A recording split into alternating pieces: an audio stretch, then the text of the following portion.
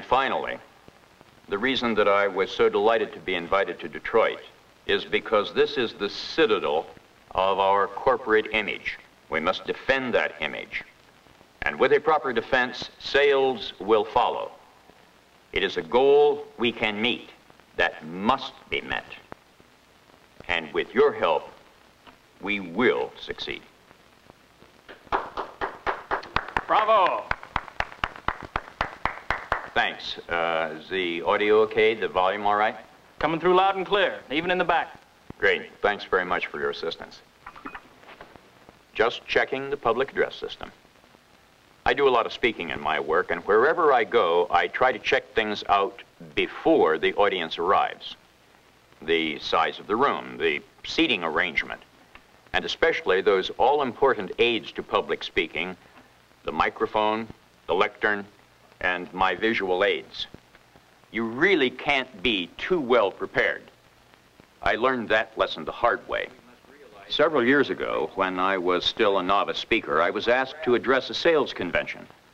I worked hard preparing that speech. Really burned the midnight oil. When the big day came, I was really nervous, but I was ready. I thought. Thank you. Are you all set? Yeah, I think I've got everything under control. Great. Where's the easel? Easel? Yeah, for my visual aids. We don't have an easel. I was in trouble already. I'd assumed there'd be an easel to hold my flip chart, but there wasn't, and it was too late to find one. Well, maybe I can prop them up on the lectern. Lectern? Don't tell me you don't have a lectern. Larry, you didn't tell me you needed a lectern. Who would have supposed that you would not? No easel, no lectern. What was I to do? Then I had another thought. Surely someone had made arrangements for a microphone. What about the microphone?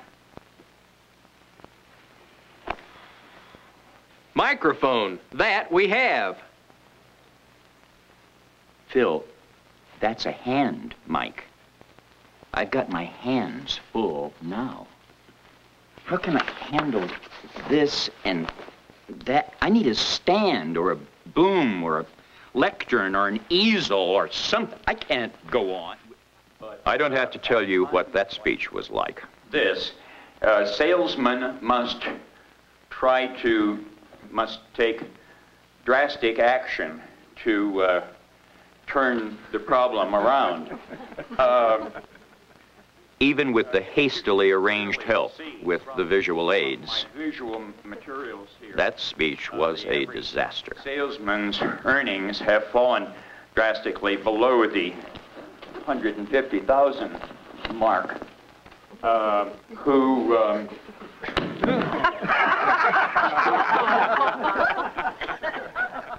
That painful experience taught me to find out as much as I can about the speaking situation before I have to speak.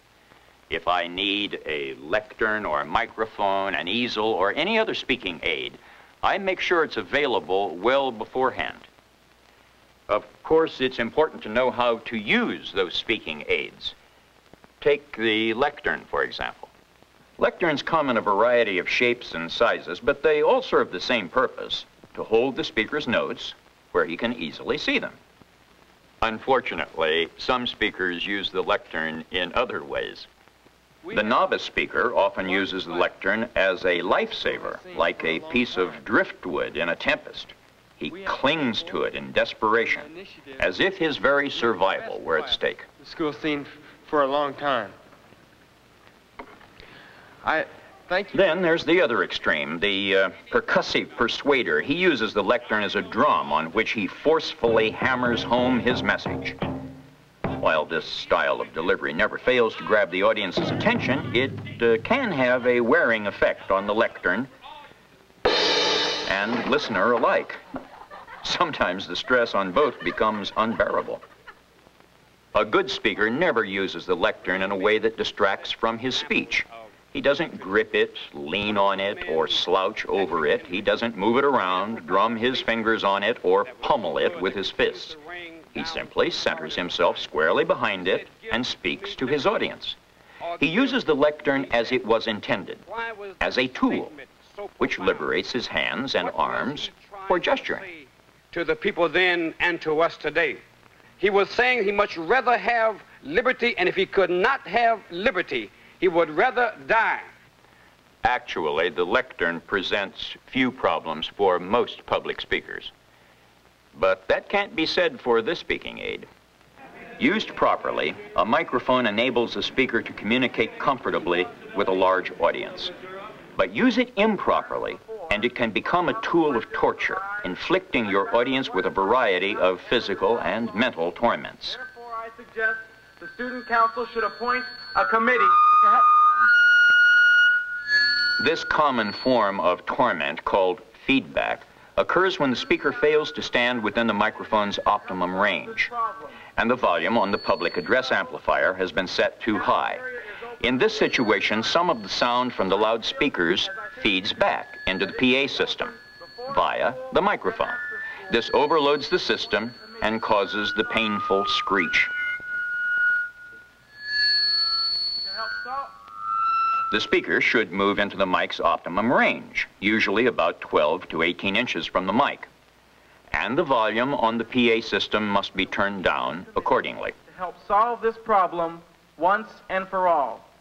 Thank you. A speaker who gets too close to the microphone subjects the audience to another form of audio anguish. It sounds like this. Personnel problem. The supervisor, and you as supervisor, must be prepared to deal with employee complaints promptly and in a rapid fashion. Equally tormenting are the sounds produced by a speaker who won't keep his mitts off the mic.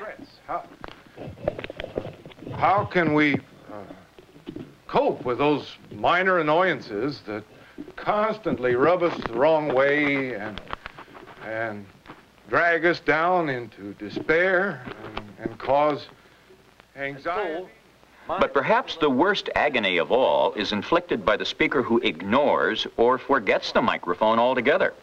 There's nothing that will take the place of hard work. And number two, the willingness to take a chance. You've got to take chances. And number three, you've got to be able to delegate. A good speaker would rather communicate with his audience than torture it. So he gives careful attention to microphone technique. So I'll give you tonight's main speaker, Dean Gerald Steffens.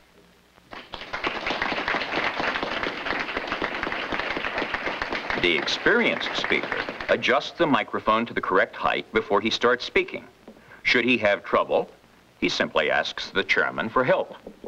He's careful to place the microphone so the audience can see his entire face above it. He knows that lip movements and facial expressions help his audience understand what he's saying. Ladies and gentlemen. He stands comfortably erect and speaks into the microphone in a clear, strong voice. He usually evaluates his clarity and volume by listening to his voice as it's broadcast from the speaker system. However, in a field house, stadium, or large auditorium, the sound reverberation may be so distracting that a speaker must try to ignore his amplified voice. Of this great university. So as you leave here tonight to pursue that vision, do so with the welcome. In this situation, it's best to concentrate on what you're saying as you speak to avoid being distracted by your voice coming from the loudspeakers. Realize that your education must continue all the days of your life, ever building on the foundation.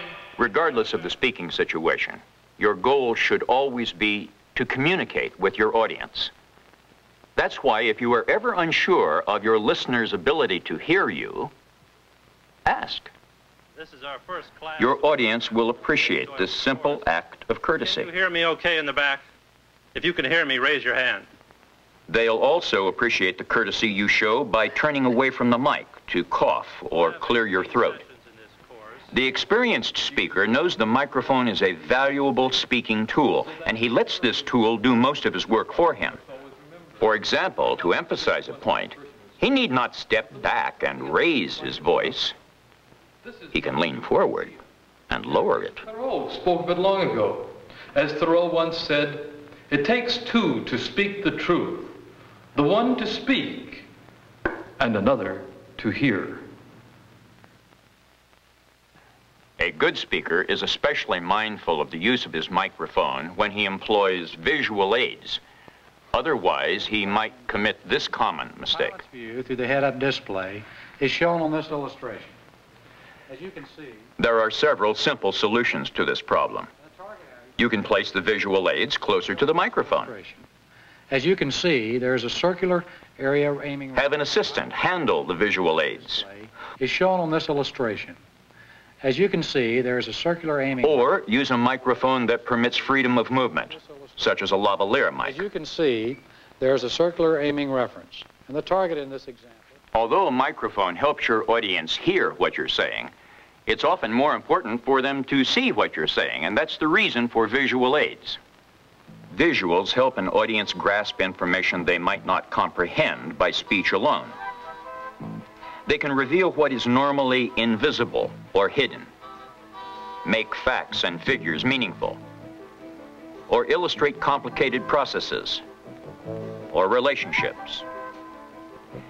A good visual can be worth 1,000 words. But no one benefits from a drawing that's too small to be seen, a slide that's out of focus, or a chart that's too crowded or complex. And using a meaningless, unnecessary visual does nothing but make a speaker look ridiculous. What then is the solution, you may ask? Well, I'll tell you. The solution is to increase sales. Now, that's right. Increase sales. And you all know how to do that. The way you increase sales is to make sure that... The point is, use visuals only when they really aid the audience's understanding. If they add nothing to what you're saying, don't use them. Increase sales.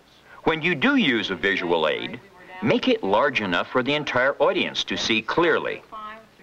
Use broad, heavy lines and different colors to make distinctions clear from a distance. Keep your visuals simple and uncluttered.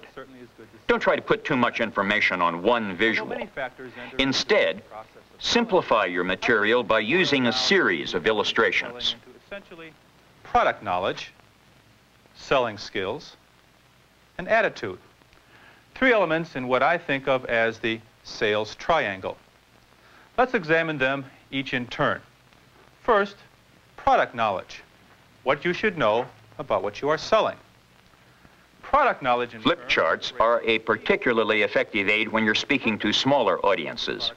Besides adding interest to your speech, they can list your main points, so you don't need a written speech or note cards. Long-lasting, and price. How does the product compare with those of your competitors? Also, the physical movement involved in flipping the pages and gesturing helps relieve the tension that often causes stage fright. When addressing a large audience, you'll have to transfer your visuals to slides, film strips, or transparencies for projection. These materials permit enlargements for easy viewing. A good speaker never allows a visual aid to become a visual hindrance. He always thinks of the audience and talks to it, not the visual. He glances at the visual only long enough to locate or point out specific information. He then turns back to his audience. A good speaker also keeps all visual aids out of sight until they're needed. Otherwise, they arouse the audience's curiosity and thus hinder communication. See from looking at the skeleton, the clavicle gives good support. For the same reason, he removes or covers visuals when he's finished with them. One of the reasons that human beings... As you probably realize by now, the proper use of any aid to public speaking, the visual aid, the lectern, the microphone, is largely a matter of common sense. As a matter of fact, you might say the greatest speaking aid you have is right here. By following the examples of good speakers, A very successful year, and I think you're to be commended for your accomplishments. and avoiding the mistakes of the bad, you can become a better speaker and experience the satisfaction that comes from reaching your audience.